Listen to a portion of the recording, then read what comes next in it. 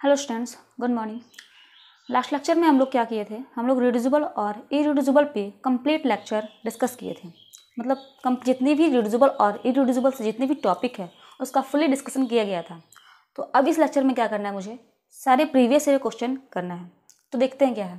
जैसे ये क्वेश्चन है, आप देख रहे हैं, ये गेट 2007 में पूछा गया है। ये क्वेश्चन 1 मार्क्स में पूछा गया था। ये क्वेश्चन 1 मार्क्स में पूछा गया था।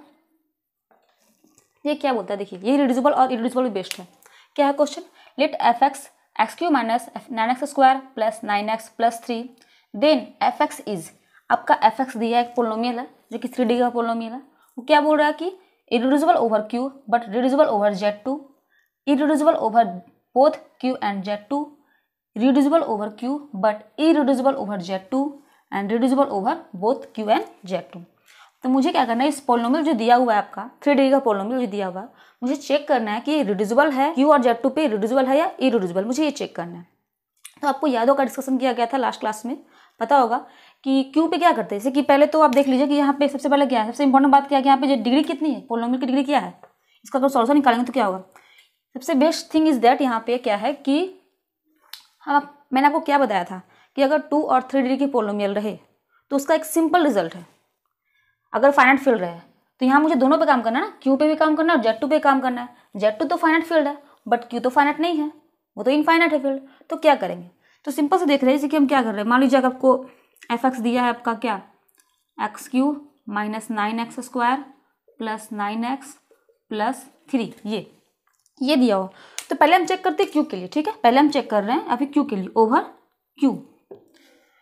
तो क्या करेंगे अभी हम, देखिए, तो क्यू से मतलब क्यू पे अगर चेक कर रहे हैं तो क्या कोई रिजल्ट लग रहा है इस पे। जितना भी रिजल्ट करवाया गया था, shifting rule, आइसेंटिक्स criteria, modulus test, उसमें से आप ला के देखो किस पे ये कम कर रहा है। तो यहाँ पे सिंपल देखने में आ रहा है कि अगर हम यहाँ पे आइसेंटिक्स क्राइटेरिया यूज करें तो आराम से ये रिजल्ट फॉलो हो जाएगा, रिजल्ट आराम से इस पर लग जाएगा।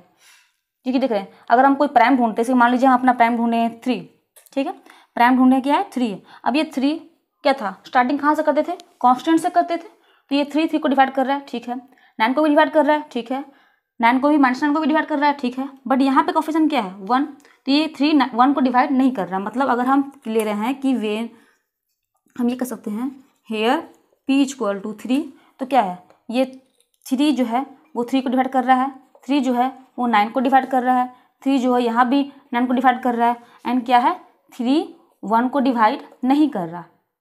ये हुआ नॉट डिवाइड का साइन, ठीक है, 3 1 को डिवाइड नहीं कर रहा। एक और क्या था कि 3 का स्क्वायर, जो प्राइम मैंने लिया वो 3 का स्क्वायर क्या हुआ 9, वो इसको डिवाइड नहीं करना चाहिए, कांस्टेंट को डिवाइड करना चाहिए, तो वो भी 9 को 3 जो 9 है वो 3 को डिवाइड नहीं कर रहा। तो मेरा ये रिजल्ट काम किया, यहाँ पे ये जो प्राइम है 3 ये काम कर गया। मतलब तो हम इस रिजल्ट से क्या बोल सकते हैं, आपने पढ़ा होगा, इस रिजल्ट से हम लोग क्या बोल सकते हैं कि by आइसेंटिक्स criteria F x is what, irreducible, irreducible over Q. मतलब हम क्यू पे कैसे चेक किए, हम क्या किए हैं, आइसेंटिक्स क्राइटेरिया रूल अप्लाई है, उसके लिए क्या किए हैं, एक प्राइम ढूंढ के लाए हैं। वो प्राइम क्या कंडीशन है, वो कांस्टेंट को डिवाइड करना चाहिए। फिर जैसे कि मान लीजिए अगर आप उसको A0 मान रहे हो, A0 तो A1 A2 A3 like that, तो A0 को डिवाइड करना चाहिए, A1 को डिवाइड करना चाहिए, A2 को डिवाइड करना चाहिए, और A3 जो हाईएस्ट पावर है उसके कोफिशिएंट को डिवाइड नहीं करना चाहिए। और जो मैंने प्राइम लिया है उसका स्क्वायर कांस्टेंट को डिवाइड नहीं करना चाहिए। तो ऐसा ही ये 3 यहाँ पे काम कर गया। तो इस रिजल्ट से हम बता सकते हैं, इस रूल से, कि जो एफ एक्स है वो क्यू पे क्या है, इरिड्यूसिबल है। अगर आपको थोड़ा सा इस पर अगर ज़्यादा कंसेप्ट क्लियर करने की जरूरत है तो आप प्लीज़ मेरा लास्ट वाला लेक्चर देख सकते हो, उसमें मैं इस पर अच्छा से डील किया गया है। तो मेरा क्या निकला कि एफ एक्स क्या हो निकला, इरिड्यूसिबल ओवर क्यू।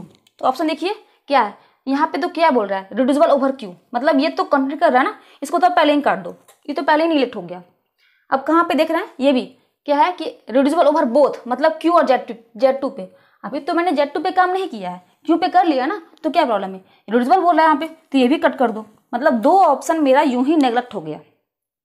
अगर बाय द वे कोई बच्चा तुक्का भी मारता है तो ध्यान दे कि इन दोनों को ना मारे। अगर मान लीजिए आपके पास समय कम है, आपने एक ही फील्ड पे काम किया है, तो अगर आपको तुक्का जल्दी में हो, हड़बड़ी जल्दी पे हो मारना है तुक्का, तो आप प्लीज इन दोनों पे ना मारो। उस पर आप इतना तो अप्लाई कर सकते हो, आधा तो मेरा क्वेश्चन बन चुका है। अब क्या करते हैं, Z2 पे आते हैं। तो देखिए Z2 क्या है मेरा, Z2 है फाइनाइट फील्ड।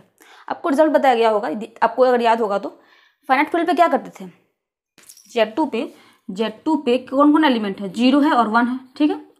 और पोलिनोमियल कितना डिग्री का है, 3 डिग्री का पोलिनोमियल है।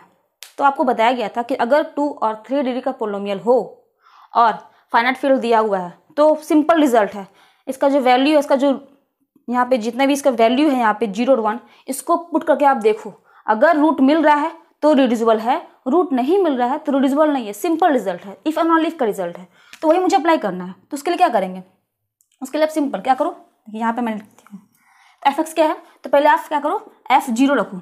F0 क्या होगा, 0, यहाँ पे क्या हो जाएगा 0 0, आ गया आपका 3 किसके बराबर होगा, 1 के बराबर, जो कि 0 नहीं है, ठीक है। अब पुट करते हैं F1 है ना, F1 पुट करो। तो यहाँ पे क्या आएगा, देखिए ये आपका आ जाएगा 1, ये तो कैंसिल हो जाएगा, 1 और 3 मतलब आ जाएगा आपका 4 किसके बराबर आ गया, 2 है ना, 2 से रिड्यूस हो जाएगा तो 4 बराबर आ गया आपका 0। तो ये 0 तो हो गया, मतलब 1 इसका रूट है, 1 जो है इस पोलिनोमियल का रूट है, इसका मतलब ये पोलिनोमियल रिड्यूसिबल है। क्लियर है, इस रिजल्ट से बता सकते हैं, मतलब रूट तो निकल गया। तो hence F x is reducible over what, Z2। मतलब ये क्या हुआ, Z2 पे रिड्यूसिबल हो गया, Z2 पे रिड्यूसिबल हो गया और Q पे इरिड्यूसिबल हो गया। क्लियर है, यहाँ रूट निकल गया इसलिए Z2 पे रिड्यूसिबल। अगर बाय द वे आपका ये भी अगर नॉन जीरो आता ना तो ये इरिड्यूसिबल हो जाता। आपको इसको भी अगर आपको क्लियरली आपको क्लियरिफाई करना है, अच्छे से एक्सप्लेन, इस पे भी एक्सप्लेन किया गया है, आपको देखना है तो लास्ट लेक्चर पे आप देख सकते हो, पिछले वीडियो पे आपको बताया गया है रिड्यूसिबल और इरिड्यूसिबल के लेक्चर पे। तो ये क्या हो गया मेरा, क्या आ गया, Q पे आ गया इरिड्यूसिबल और Z2 पे आ गया रिड्यूसिबल। तो देखिए अब क्या है, इरिड्यूसिबल ओवर बोथ, ये तो बोथ लिखा हुआ है तो इरिड्यूसिबल तो एक पे है ना, एक पे तो नहीं है, ये कैंसिल हो गया। तो मेरा ऑप्शन कौन सा ही हो गया, ये irreducible over Q but reducible over Z2। तो ये आपका क्वेश्चन था 1 मार्क्स का, बहुत ईजी क्वेश्चन था, कंसेप्ट बेसिस पे था, 2 मिनट का काम है। मैं आपको समझा रही हूँ इसलिए ज़्यादा समय लग रहा है, अगर आप इसको बनाओगे तो ये 1 मिनट का काम है, उससे भी कम लगेगा शायद हो सके। तो अगर आप अच्छे से मतलब कैलकुलेशन वगैरह में कोई मिस्टेक्स ना हो तो आई थिंक आपको ये कंसेप्ट और ये प्रॉब्लम क्लियर हो गया हो। अब आते हैं नेक्स्ट प्रॉब्लम पे।